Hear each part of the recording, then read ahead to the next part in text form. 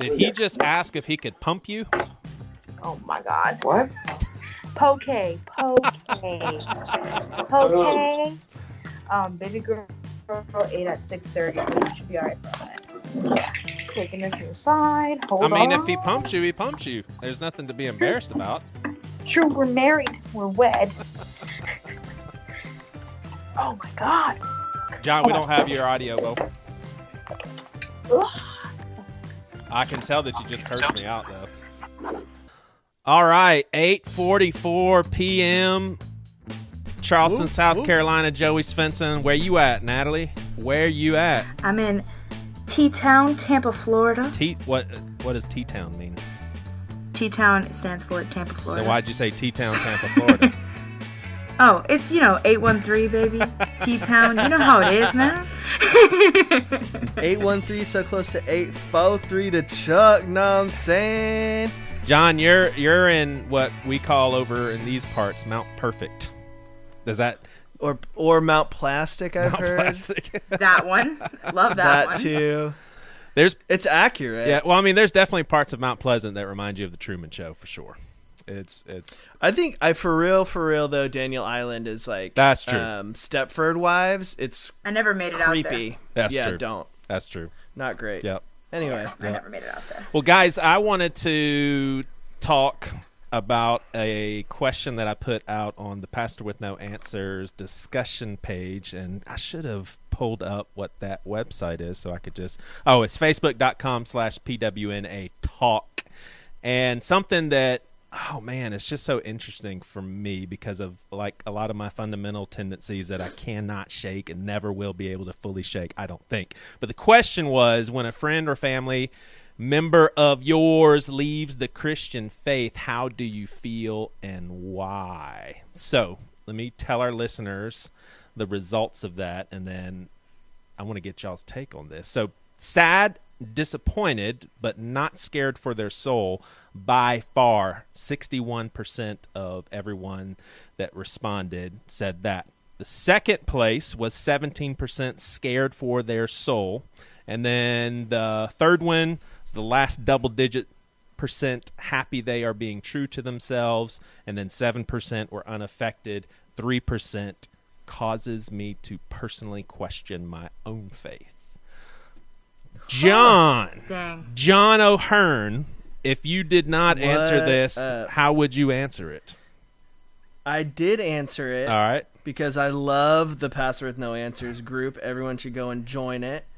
People are so pleasant and I there. said, it's they might as well call it Pleasant. I'm saying. Yeah, Pleasantville. That's awesome. So I'm happy for. So it's changed, right? Today, I'm happy for people when they've found what brings them happiness and peace, like in whatever flavor that comes from, and that's because I'm like, I've really found myself in like a true universalist camp. Yeah. And so I'm not at all worried for their soul or any of those things. Yeah. Right.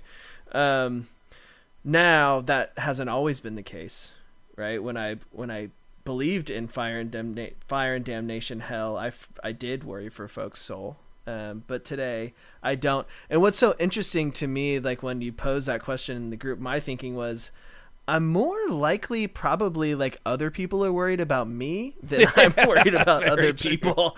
You know what I'm saying? Like I don't know how many of our listeners would like consider me a Christian or not. You know, I think that I do, but I'm not sure like what other people might be praying for my eternal soul. Sure. And that, I like that you said that, because I actually love the fact that our listenership is, I mean, you can't get any more diverse, because you've got people that would fall in line with how you just described yourself. And then there's like straight up Calvinists listen to this podcast. I have no idea why the hell they're tuning into this podcast. There were so many people that say, and I'm gonna put a stab into some Calvinists right here. You guys are despicable people. Listen to this. He's sovereign, so I'm fine. was like I don't think anybody put that into those exact words, but basically you read between the line, and it's just a Calvinist sipping on some wine, watching Netflix, being God's sovereign. I'm fine, man. Don't matter. Burn, baby, burn. I actually have read a theological book from a Calvinist that basically said that people's torturing forever will be to the glory of God forever and ever and ever. And I just thought that's the most disgusting thing I've ever heard in my life. Big yikes. Yeah. Natalie, what about you? People are gray. I have a lot of feelings about the situation. I am very much in the camp that John is in that when I was younger, I had very concrete ideas about what it was for a person not to have faith. And my dad never went to church with us, and I had like nightmares forever that he was going to burn in hell, and that was like just super unhealthy, but a genuine thing that people felt, and I myself felt. And now as an adult, with very different theology, I mean, just at a base level, it's important for people to like be true to who they are, right? So like if someone is super uncomfortable and doesn't believe anymore, it's important that they come to terms with that and like grow from that, and that's fine. But you would admit that the only way you can take that posture is if you have doubts about hell and lean maybe more towards universalism. Like you disagree. That's so interesting. I disagree.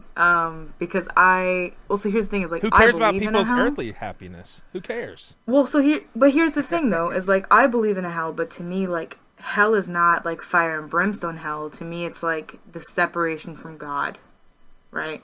Which in turn is like nothing happy. It's like if a Dementor ran the place and everything was just sad all the time. That to me is hell. And there's no rescue? So you believe that's eternal? No rescue? It's done. I believe that's the thing, but I'm also like, I don't know. I'm just trying my best. No. But when I think of like, I don't know, God and like salvation, I think that it's important to like ultimately know that we don't know anything. Yeah. And like find a kind of comfort in that.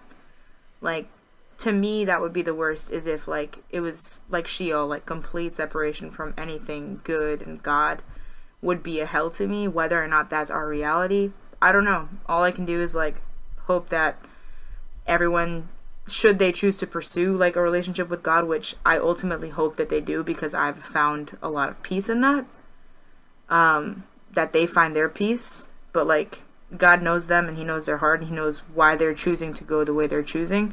And like, I have no hand in that. All I can do is hope that they know who they are. Oh my gosh. I wish I could have had that posture my whole life. And I really don't know if I have the capacity to believe in hell, even the sort, because if there's a hell, I don't believe that it's people burning in flames forever.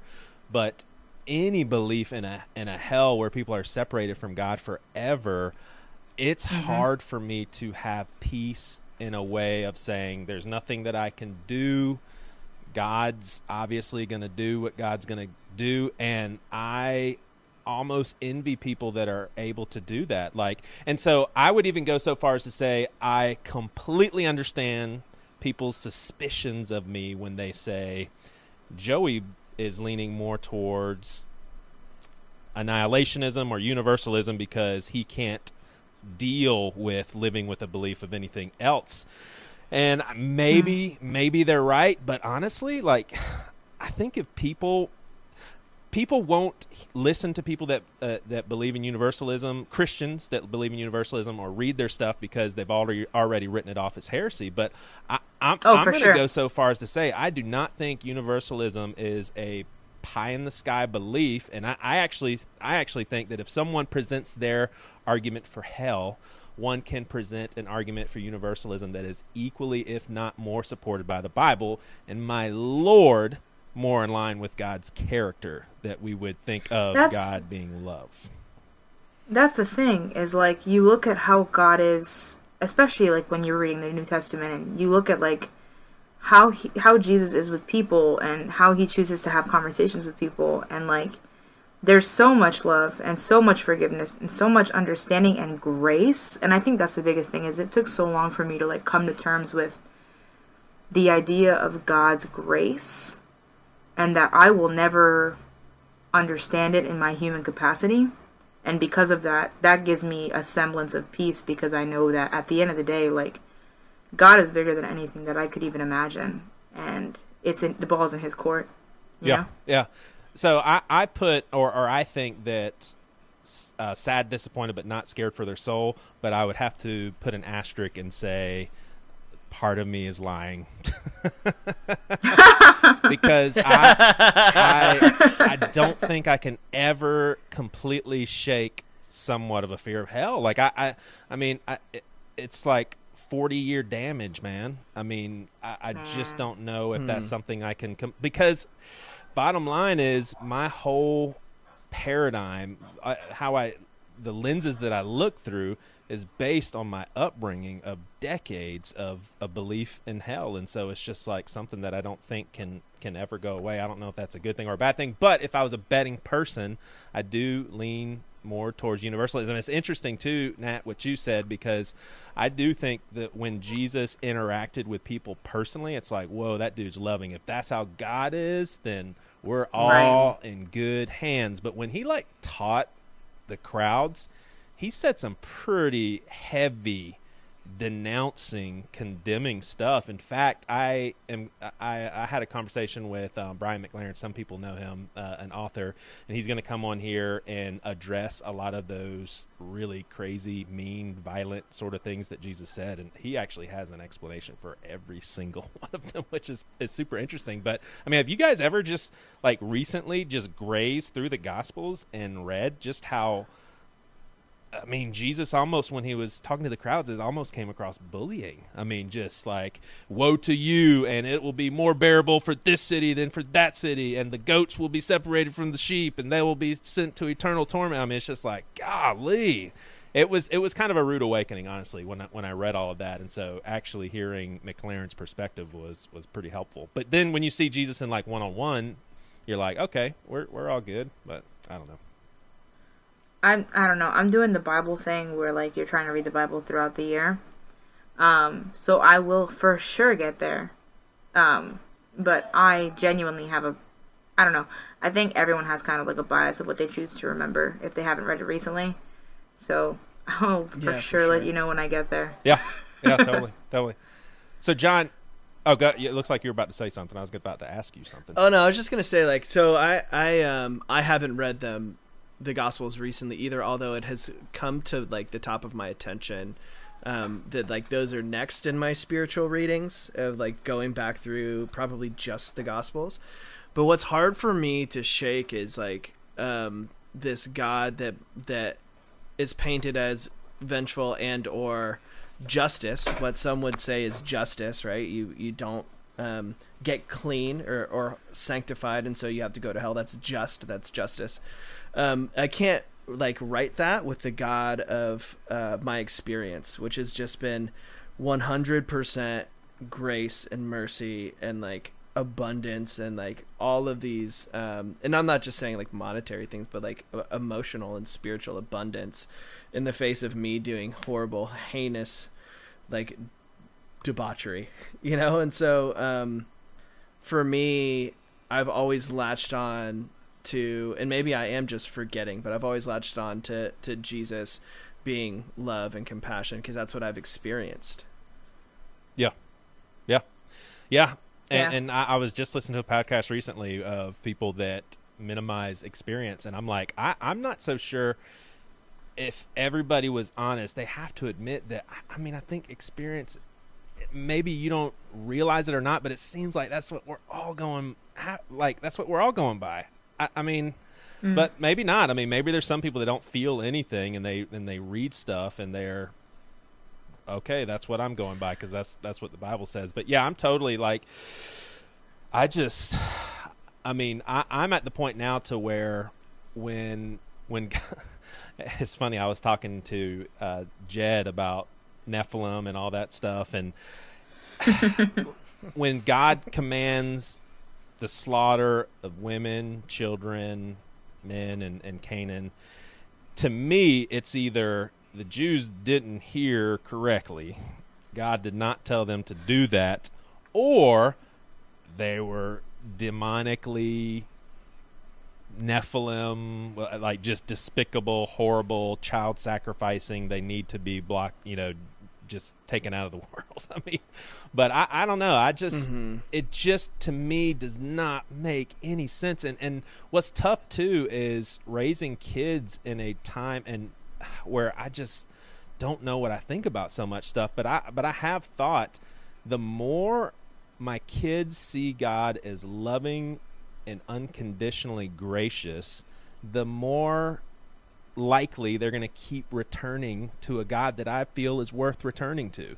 I was talking, my kids know that I'm pretty doubtful of hell, and I forgot the analogy that I said to my sons, but I was just like, okay, how would you guys feel if, Waylon, you were really good at listening to me for a few weeks, and William, you did your own thing.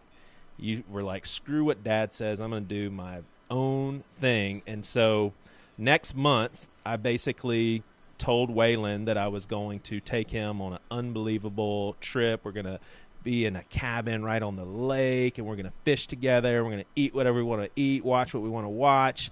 And William, because of what you did the last few weeks, I'm going to lock you up in a tiny little shack and not feed you anything. You're almost going to starve. It's going to be baking summer in Charleston, so you're going to be hot. And just basically, I'm going to torture you because you didn't do what I said. I mean, and when people hear me say that, and they're, well, it's so emotional filled and all that, I'm like, yeah, but I don't. Then it's like they want to have their cake and eat it too, because they'll also say, just think of how sad God was and what a sacrifice it was to send his son. It's like you want me to try to relate to what you just said, but then when I try to relate eternal damnation to a concrete place in my life, I'm not allowed to do that. Like, I just don't see how people are fine with a God that creates humanity, knowing that we're not omniscient. We don't know everything. We can't figure it out. I mean, there's so many people that I've heard that turn their back on faith because they didn't feel God anymore. And sure, I know exactly what Christians would say about that, and I understand where they're coming from. But God knows that he is so much more knowing than us, and it just doesn't make sense for him to be like, all right, you didn't figure it out. You're separated from me forever. I created you lovingly, but you're separated because you didn't figure things out. There's a weird dissonance there where I feel like if God is all loving and all knowing, he could not in good conscience not even consider someone who didn't know any better, who genuinely didn't know any better. Right. I think what's also, I don't know, something that stood out to me, especially when thinking about your kids and stuff, because I've been I kind of had anxiety with regards to little things with Artie. One of which is hey, she's gonna be going to church with us. What if one day she just wakes up and says, I don't want to go anymore? Right. I think it's important to give her that space and to let her kind of discover that, but have that conversation, because when I was younger, I never had that opportunity, and I feel like it did more harm than good. And I think it's also important to know that as a parent, we need to show our kids that we are not perfect. It is so pivotal that we show our kids that we are not perfect and that we do not know everything and that we are trying, so they know that when they see it themselves trying and they don't get it, that's normal. Because so many times older people in my life who have been these pinnacles of faith seem like they're so strong in their faith, which isn't bad. It's a beautiful thing to have faith and be strong in it.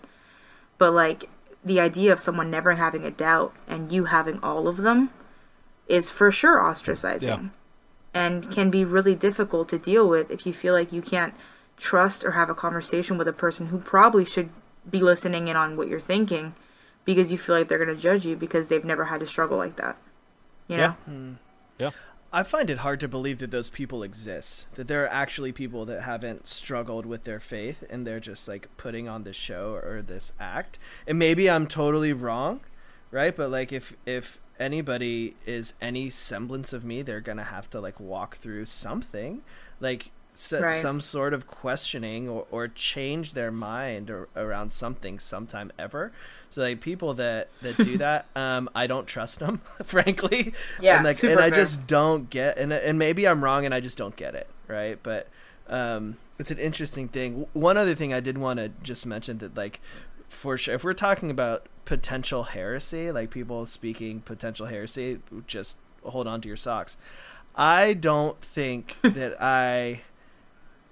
I'm not willing to follow or worship a God that is going to cut people off and extinguish them or burn them in hell forever. And so like, and I've had this conversation with multiple people, like a lot, of like, well, what if that's God's God and that's how it is, and that's okay with some folks, and like they're gonna be either cut off or extinguished forever or burn in hell, whatever, and that's God's decision. I can't question those motives or like what makes God tick, and I understand that perspective. At the same time, like, okay, cool, well, I don't know if I'm willing to follow a God that's going to do that to the creations that he made. That's a great point, and I would say I will, because I'd be scared not to. And ooh, I don't like that. I know at you all. don't like it. I know John doesn't either. But if I truly believed, okay, God is going to send people to hell, they're going to burn forever. You know, people that were born and raised in India and never were introduced to the gospel or any of that stuff, I'd be like, that really sucks. I don't like it. I don't understand it. If there's not more to the story, that makes me angry, but I'm going to follow God because I don't want to burn in hell forever. I mean, I don't know. I don't know what else I would do. I mean, I feel like grace, man. Like, grace is so big, and God's grace is so, like, insane. There has to be an answer for that. I'd probably never know it, you know? But the idea of, like, someone like that, or just people as a whole. Here's the problem is, like, I teeter, and people sometimes call me universalist because this is, like, my comfort and my peace is knowing that God's grace is big enough to cover most anything because it's God. But can I stop you right there? Can I stop you right there? Yeah. If God's grace covers all, then how can you believe in hell? And that's not me criticizing your beliefs, because I respect your beliefs like a lot. But to me it's just like, so grace is extended 100% to some people, but then not 100% to other people. But I think here's the thing though, is like, I don't know. The only reason that I think what I do with regards to hell is because I did a lot of research when I was in school, with regards to like medieval and ancient thoughts of hell. And I read a lot about Sheol, and like that's like the Jewish idea of hell, and that their hell is not really hell, but just separation from God, as opposed to like what became better understood as the evangelical version of hell, which is like the Renaissance idea of hell, that like people burn and that's a whole thing. And I just jived with the earlier one because it made more sense to me. However, I have no idea. Like, it's just that I'm very much of the vein that like I grew up like thinking that there was a hell, being told that there was a hell, and fearing for like everyone I knew who didn't go to church or believe that they were going to go to hell. And that's such an awful way to just maneuver through life, because it's exhausting. Oh yeah. You have to kind of you have to put it in your subconscious. It can't be it's on your exhausting. And like I don't know, man. I came to a place, and it took me years to get here, the idea like of trying to find peace with grace. And maybe it doesn't jive with my idea of hell, or that I think there might even be a semblance of it. But I'm not at that point where I'm comfortable saying I'm a universalist, because I'm not there. Yeah, totally. I'm a doubtful and hopeful universalist, I think I would say. But John, let's try to bring Natalie to the dark side. Let me throw this to you. Natalie, so there is not one human being, and obviously there's an exception to this, but I think to the depths of our soul, there's not one person who would say that you should physically torture your child if they don't obey you. Like if we read on the news or see somewhere that that's happening, that a parent was upset with their child, or the child decided not to obey their parent and they were tortured, or just cut from the family line, cut out of the inheritance. You didn't do what I said. You're out. None of us would be like, okay, yeah, that makes sense. That's, we'd all be like, man, that is a pretty despicable parent. Well, we're made in God's image. So it seems like that, like when I think of God's image, I think of something that's pretty consistent amongst humanity. And it's like all of us would feel comfortable with treating one of our kids better than the other according to how they responded to us. Like I've got 4 kids. Some of them listen better than others. Some of them are probably going to disappoint us more than others with decisions that they make in the future and all of that. And I'm going to love them equally. Like so I don't know. And honestly, I'm saying all this, but I'm probably pretty close to where you're at, except I lean more towards universalism than I do separation. And I do feel Chris Date of Rethinking Hell podcast has definitely brought me more to, if there's a hell, it's annihilationism. Like people are destroyed forever. And I can live with that, honestly. Like if God says, you know what, there's just something in the earth where if you put belief in me, you live forever. But if you don't live forever. I can actually see that. What a novel thought. Yeah, like so. Well, think of it this way: John 3:16, for whoever believes in me will have eternal life. Okay, so if you believe in God, you live forever. If you don't believe in God, you actually do die and you're gone forever. So I can actually see that. I can be on board with that. Joey, you're messing me up, man. I'm gonna have to I'm going to be in a weird place when this is all over. Is that a bad thing or a good thing? Nah, it's good, man. Like, being uncomfortable leads to growth, and that's cool. Yeah. Yeah. Have you encountered annihilationist teachings, John? Like, do you have any thoughts on that? And I've listened to Chris Date's podcast. Yeah. It's a little more barbaric than people die and they're gone. Like they actually, according to annihilationists, they're actually thrown into a fire and destroyed forever. I haven't heard that piece. I understood it as it was when you die, it's over. That's a a wrap sort of thing. And I felt like that was a stepping stone to universalism. For me. Yeah. Like, okay, I can come off of this idea of hell, separation for eternity and or, fire, damnation and torment and all of that stuff. Here's a stepping stone of, okay, God isn't a vengeful child. Let's move us to okay, you just get extinguished, right? Like the light is just turned off or out. And then for me, it was a progression to universalism. Sure. But yeah, I've heard that along the way. But and here's another tricky thing that I don't think we talk about enough, and it's just something that we've all accepted. And I just want to say, what in the hell are we thinking? And it's this whole once we die, that's when God gives up on us. So here we are on the earth. We're completely fair game with putting our faith in Him. And He's going to pursue us while we are mortally alive. But then when we pass into immortality, that's when we're cut off from having any option. Like, it's like, what kind of stupid, why in the world would that be the thing that discounts us from being able to make a decision? Our mortal bodies that last for 0.0001% of our existence. And that is the litmus test of I don't know if that's the right word that I want to use, but that's when God says, okay, no more choice. Your mortal body is dead, so you don't have a choice now. That's crazy. Have you seen The Good Place? Because that's this. The Good Place? Was that a movie? Yeah. No, it's a show. So it's a show. I think it's on NBC. And the premise of the show is, okay, spoilers to whoever.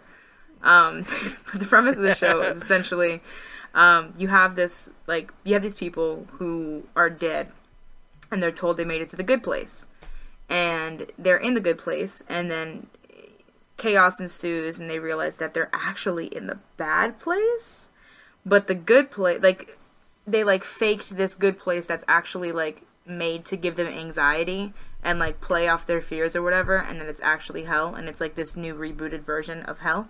But then they're frustrated because they're like, what the heck? Like, I know I wasn't a great person, but, I mean, I wasn't the worst. Like, I wasn't Hitler. Like, there's got to be, like, a medium place where I can go live, because that's crazy.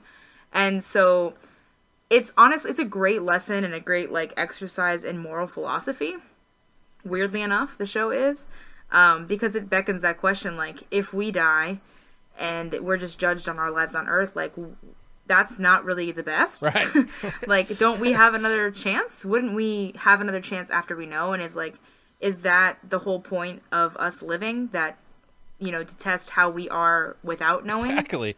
And it feels like a big test in our problem solving skills. Like, can you figure out this riddle without knowing all of the answers? And then we're going to give you the answer and tell you if you're right or wrong after you die. But and then you're stuck with it forever. But then it's too late. But, like, if you know the answer, like if you knew for a fact that heaven existed and that burn me hell existed, then that would for sure, like, take over your entire life, and you would live your life to the T to ensure that you got up to that top.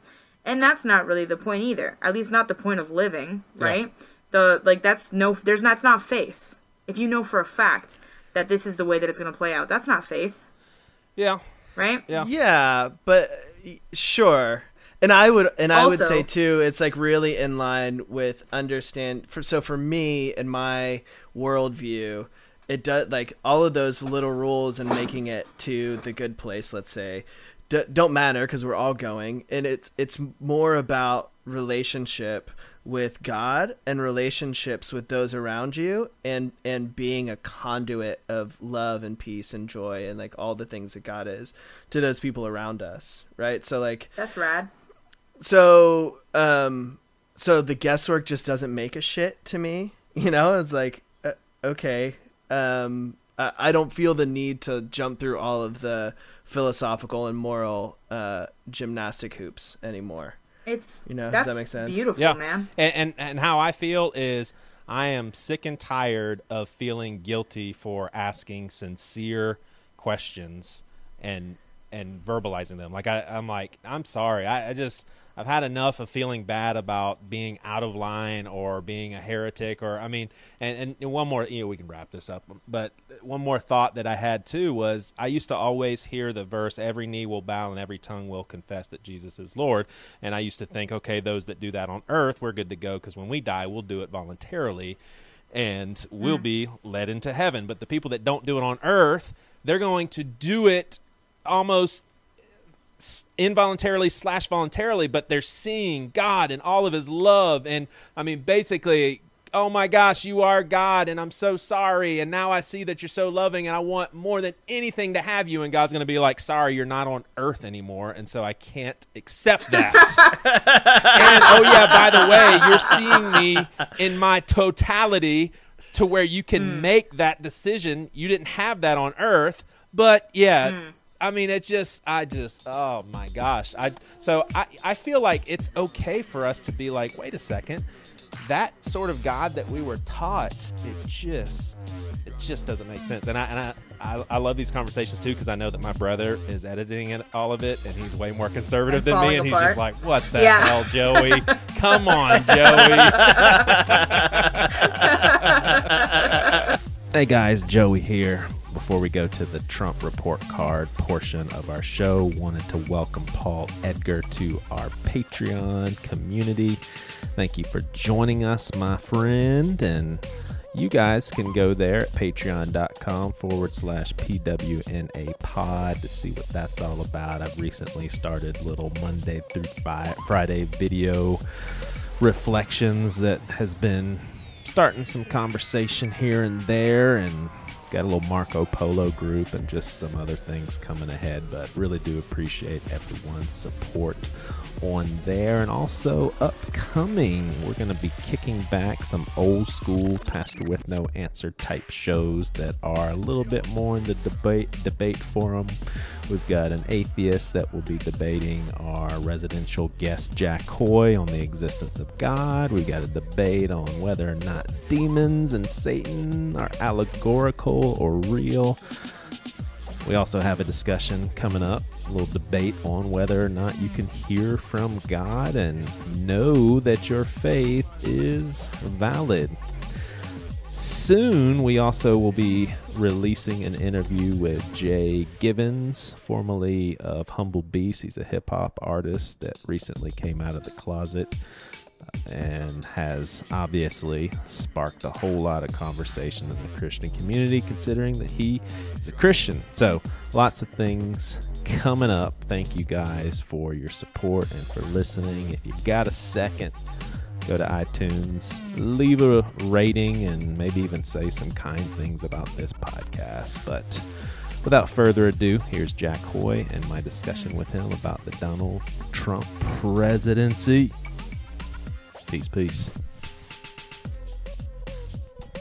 All right, back on the Svendsen, familiar voice, Jack Hoey, the greater. And Jack, thanks for being willing to come on here and talk about the hot item of Donald Trump. But I want to make a confession to you, and I want you to be totally honest. You're not going to hurt my feelings. But I truly know very little about the current state of politics. I couldn't really tell you a lot of the hot issues. I mean, I think, if you ask me what were the most troublesome countries, I think North Korea, I think maybe China is, I don't really know a lot. Like I would say over the last 10 years, I just became disinterested.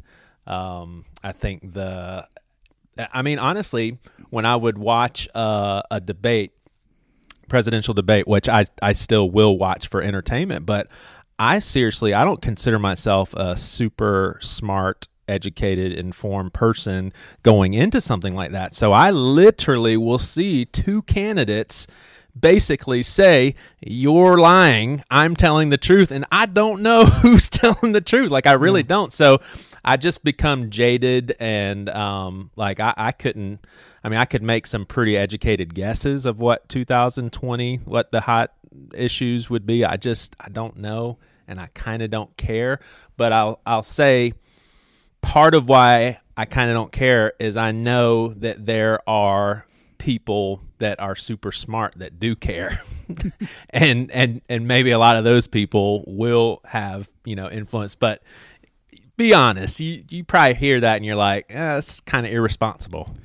No, I don't think so. I mean, I just think not everybody's oriented towards thinking through issues like that. I mean, one of the things that has actually, I would say, historically been one of the great things about America is that most people don't care that much about politics, because politics really hasn't been that important.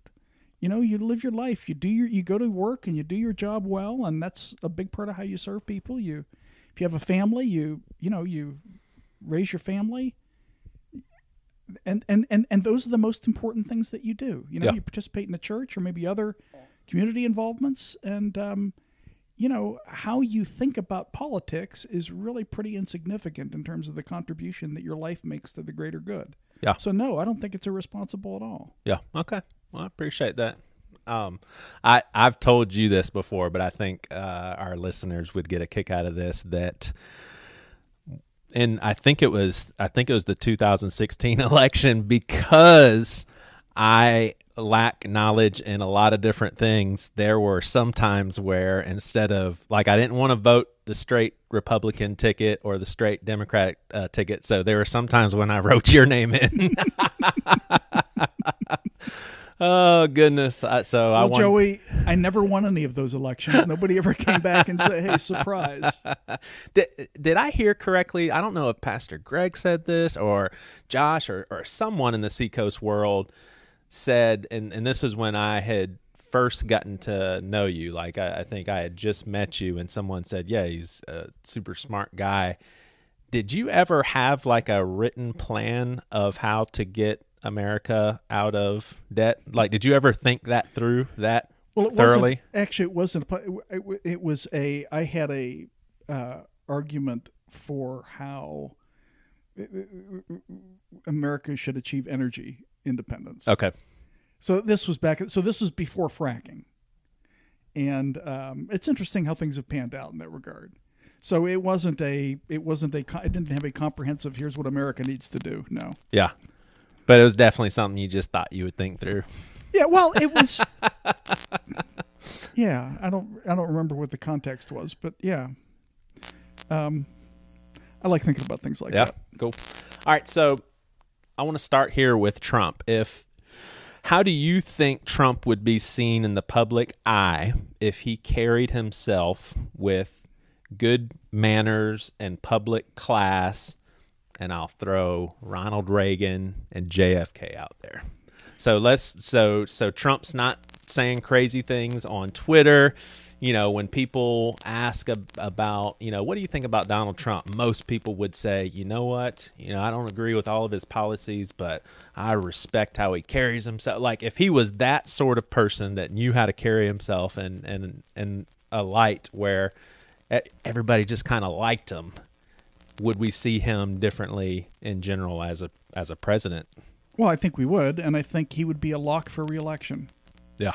Now, I wouldn't put him in the Reagan class if he would just shut up, right? Yeah. If he was a dignified person who didn't just puke his emotions all over the place and blah blah blah blah blah blah blah. Because there's some good things that have happened in his administration. I think that the economic stewardship of the first year and a half, the tax bill, if you're going to do a tax cut, that was the tax cut to do, I think. Yeah.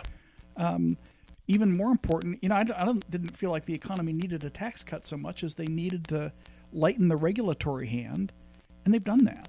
And that I think has had the biggest positive impact on the economy. So now, his foreign policy has been kind of hit and miss, but again, because it reflects his chaotic, undisciplined style. He's not. Yeah. So anyway, I think, yes, he would certainly be perceived as better if he didn't just run his mouth and tweet all the garbage that he tweets out all the time. Yeah. So we would see his policies in a different light. Well, the policies right now, it's kind of like he's got some, you might say he's got some good policies, but the guy himself is just so appalling.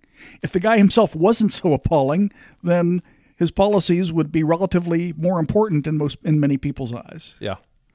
Now, I hear some people say, this is exactly what we needed, is someone who didn't care how he sounded, didn't care about offending people. We need someone who's not going to play by the rules of politics. And I think that you could probably do that and still not come across like a jerk. But I will say that I really do think that Trump being president has opened the door for, people think it's outlandish of a thought for Kanye West to run for president. I think it could very well happen. Like, yes. I think Trump has opened the door for people to be like, well, we didn't like Trump, but we sure like not having to play by the politic rules. Yeah. Here's a guy who does, I agree with what you just said. Like, it's just like who's next? I mean, I don't know. Is there anything, like, as an informed guy like yourself that is interested in stuff like this? Is there anything that you're actually worried, like, something really bad could happen with Donald Trump as president? Like, is there anything specific? Well, let me say a couple things. Yeah. First of all, I don't worry about Donald Trump being a threat to democracy because everybody is up in arms against him. And it seems to me that the institutions are doing what they're supposed to do. A lot of what he's accused of doing never happened because he was restrained. People didn't carry out a crazy order, or like what you would expect smart, responsible people to do. Right. Now, the problem is, then a bunch of them get frustrated and leave, or they get fired, right? I mean, I'm not saying that Trump doesn't create issues, but I'm just saying that that we've got lots of shock absorbers in our system, and they seem to be working. I'm not worried about Trump being a dictator, because people would be, people are up in arms enough as it is. He's barely hanging on to a decent enough fraction of support. So I don't look at him as a threat to democracy. Now, I do think he's doing a lot of damage internationally. And, this is where, like the fundamental thing about China and the way that they, I'd say two fundamental problems: the way that they cheat and the way that they steal intellectual property specifically is a big issue. Yeah. And it needs to be addressed. And he's actually kind of focused on that. Like that would be a positive if it happens. But he's doing so much collateral damage and so many steps that just seem to have no rhyme or reason. And, fundamentally, it's like part of your posture in the world needs to be, people need to understand what it is you're saying and that you mean it when you say it. Yeah. And how in the world do you have any confidence that you know what the United States is going to do tomorrow when they're led by a guy named Donald Trump? I mean, that's a big problem. Yeah. Now, do you think, and I can actually, I think I can claim ignorance. I mean, I've heard some stuff, but I don't know when to believe the media and when not to believe the media. I mean, did we elect a racist for a president? I mean, from what you gather, I mean, I guess there's no way to know for sure whether or not. Well, here's what I would say. I mean, if you want to take the argument that everybody is a racist, then yes, we did, almost by definition, right? Sure. And certainly he says things that have a racist tinge. The sense that I have, though, is that, actually, that like the guy has many faults, but racism doesn't seem to be one of them, is my perspective. Yeah. Now, that's just based on what I have read. I don't think that that's a distinguishing characteristic of Donald Trump, is racism. Now, do you what's your reaction?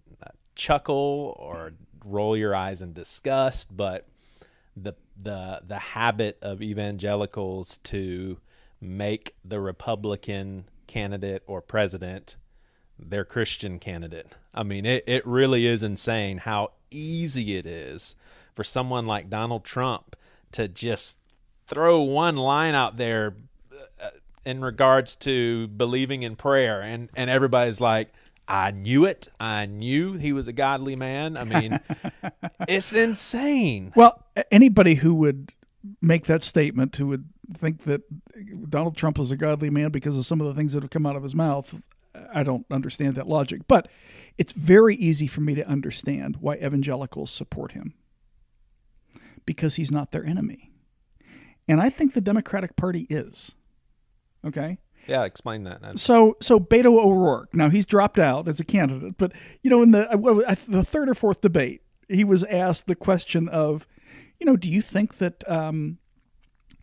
tax deductibility of contributions should be taken away from organizations that don't line up with, progressive thinking on, sexual orientation, blah, blah, blah. And his thing was absolutely. Like, we need to destroy any opposition to our way of thinking. Like, those guys are the fascists, and they're the dangerous ones if democracy is important to you. That's my view. Yeah. And so Christians line up behind the guy who's not their enemy, appalling human being though he is. So here's an example. If you were a first century Christian and you got a choice of voting for Tiberius or Claudius. Okay, Tiberius was the emperor who came after Augustus. And he was one of the most appalling human beings in recorded history. I mean, he was just perverted and sick and cruel, but he didn't persecute the church. Claudius, there are a lot of different theories about Claudius, but he seemed to be a much better human being. But he persecuted the church mercilessly. If you were a Christian, which one might you vote for? All right.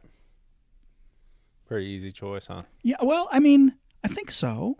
And so I think that's where most Christians come from, is those guys hate us. And they want to stomp on everything we believe, and they don't think we should even be allowed to think what we think. And this guy, he's a nut job, but he doesn't hate us. He's not after us. He's not our enemy. Yeah. I mean, I see this honestly as like a crazy cycle, because I think that some of the animosity or trying to shut down evangelicals. I think some of it is warranted. One being that there's so many Christians who would be so quick to say Donald Trump is obviously a Christian. I mean, that's a slap in the face to Christianity. That's, or I think the maltreatment of the LGBTQ community. I mean, like, just, my gosh, it seems like of all people, Christians should be really good at loving. Yes, and it's beyond sad when we demonstrate that we're not. Right. Yeah, so I don't know. I mean, I definitely, I see what you're saying as far as, and I'm not trying to argue that that's exactly the way everybody should think. I'm just saying that's why I think he has the support he does from the evangelical community. Yeah. That's all. Yeah. That's my interpretation. Yeah. What is your thoughts on 2020? I mean, do you think it'll be one of the, it seems like, now I think there's going to be a drop off, but I like to speculate about this. I think it will be the most voted election in the history of America. It'll either be that or the least. Yeah. I mean, so Donald, like the one thing I would also say about, like all the stuff people going after Trump, and it's like and everybody knew what they were getting when they voted for him. Right. Like none of, I can't imagine that any of this is a surprise. You would hope that he would be better than he is, but he gave no evidence of it beforehand. You got to say that, So Trump has, his support, and then you got, people in the middle, and what do they do? That's the real question. And you see the bumper stickers about any functioning adult in 2020, kind of like and the Democrats seem like they're really struggling to find one of those. I think Joe Biden has been running for president for 30 years. He's always been deemed not up to the job. I don't think now that he's in his late 70s that he's made progress from that. That's just, I have trouble seeing him getting the nomination. Every time he's gone after it for decades, he's been weighed in the balance and found wanting. Okay. Yep. And then, Bernie Sanders, I have trouble imagining that people are going to vote for a 78-year-old guy who's just had a heart attack, truthfully, just leaving aside anything else. And then Elizabeth Warren, she has a plan for everything. To me, a plan is not a delusional fantasy. And a lot of her so-called plans are just that. They're crazy. It's hard for me to imagine people voting for her and thinking then that she's going to do what she says she's going to do. Yeah. It would be enormously destructive. So who else? So I think people like Pete Buttigieg. Maybe he's a normal guy, and he seems in a lot of ways to be. His resume is pretty thin. But this is where when I heard that Mike Bloomberg was thinking about running for the nomination, I just thought, please, I would vote for you in a heartbeat. Yeah. I've never voted for a Democrat for president. I've abstained a couple of times because I didn't want to vote for the Republican, but I would vote for you and I campaign for you, frankly. Not because I agree with him on everything, but here's a very accomplished, mature adult. It would be so nice to have one of those in the White House. Yeah. Now, do you think that there are any unfair criticisms of Trump or misinformed or? Well, certainly people, again, I think one of the problems that the Democratic House has is, they kind of declared before he took office that he needed to be impeached. And so any excuse will do in their mind. I mean, and of course, part of the deal is it's not like the Constitution is real specific about what is impeachable and what is not, which I think is wise, actually. You wouldn't want to say, well, this guy's a lunatic and he's going to blow up the world, but technically he doesn't meet the criteria, and so he's got to stay in office. Yeah. But the converse of that is the Democrats, I just don't feel like they have any credibility. And, like this Ukraine stuff, is this impeachable? Well, just because they say it is doesn't make it so. Nobody has any confidence in their, that they're trying to be fair-minded about anything. Yeah. And I don't know. I mean, personally, I would love to see him out of office. I would love to see that. Yeah. You would let, even through impeachment? But well, see, here's the thing, though. Again, the country's so polarized. I can't imagine that 17 or 18 Republican senators are going to vote to impeach, unless there's something that nobody's seen yet. And part of it is, it's like, hey, you're just going after him because you wanted him out from the beginning, and we're not part of that program.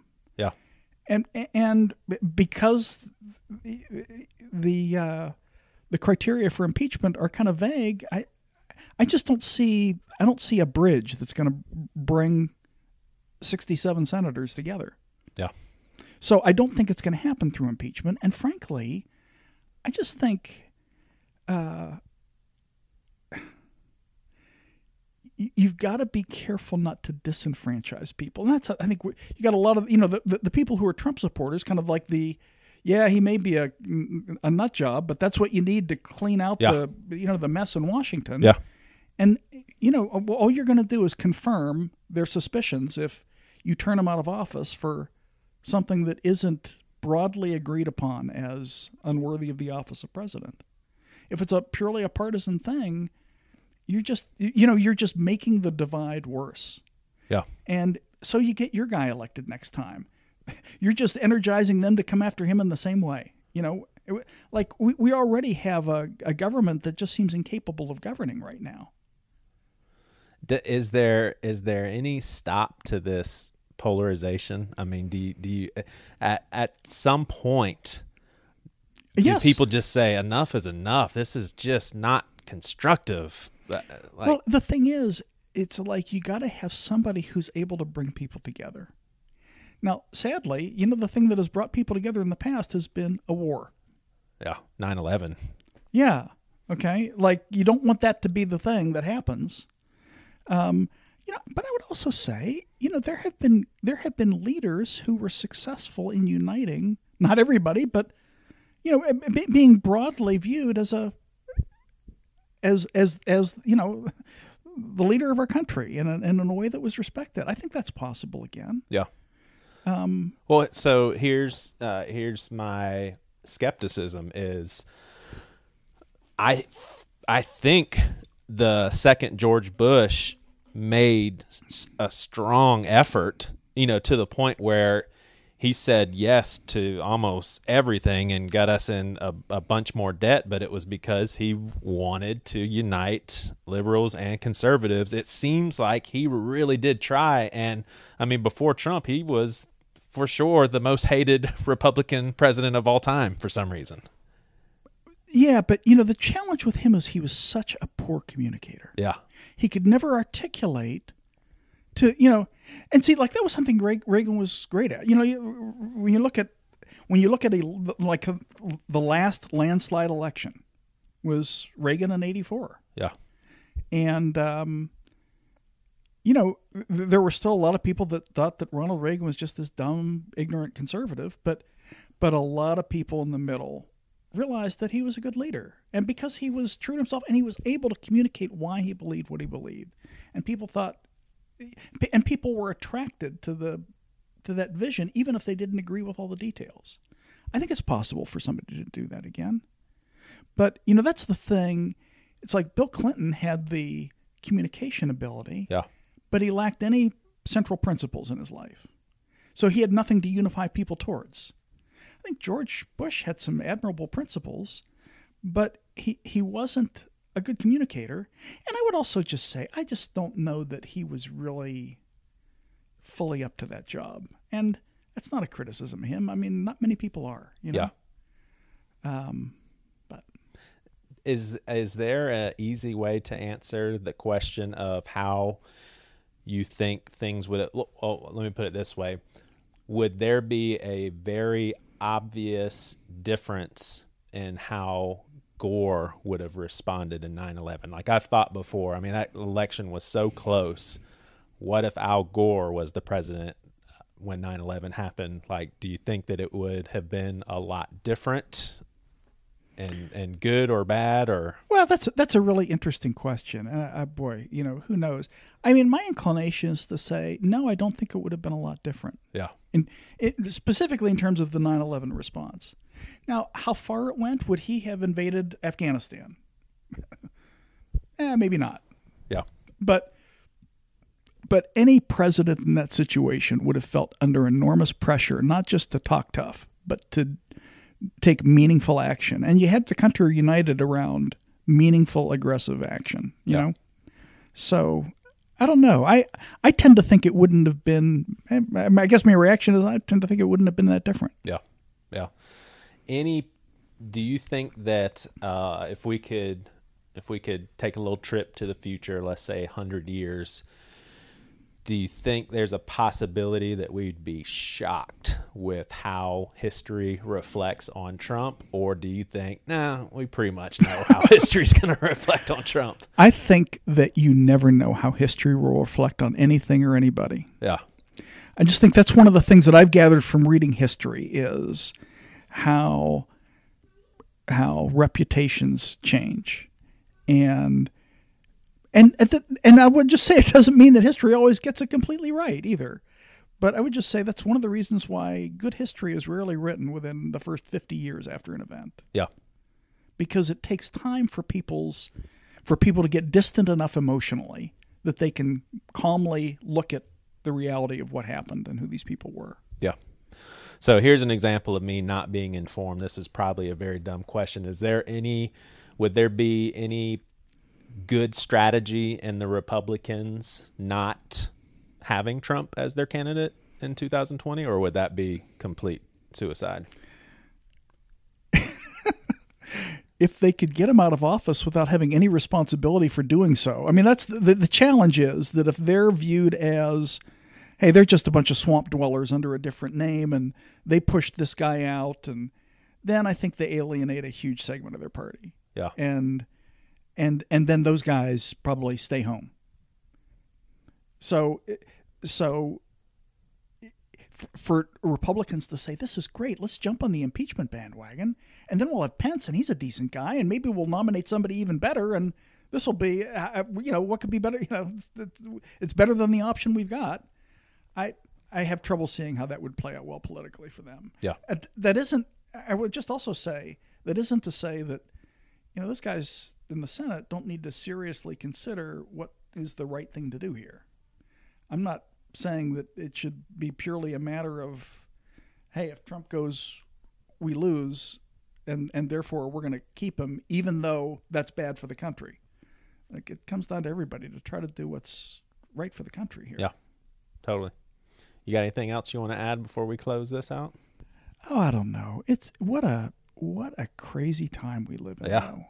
And were you surprised when he became president? Like when during the election night when? Oh my, who wasn't? And honestly, my son reminds me of this periodically.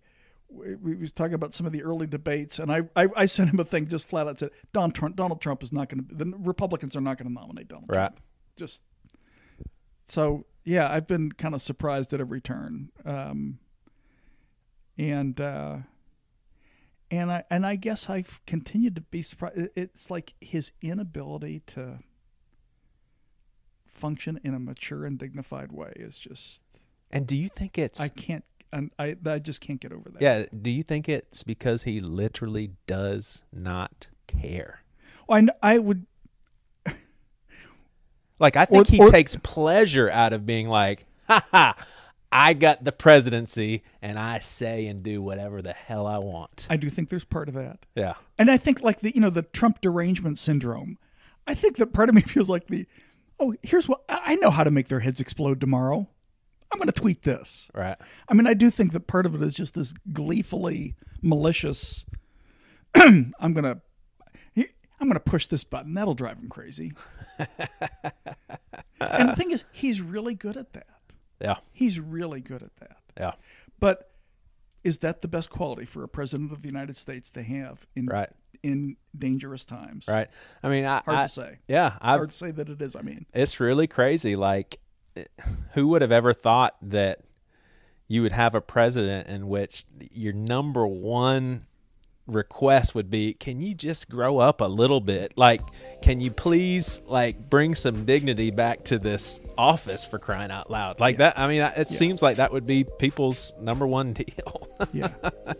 Because you've always been able to take it for granted before. Right. For like 240 years. Yeah. Not entirely, but I mean, in comparison, I would say. Anyway. Yeah.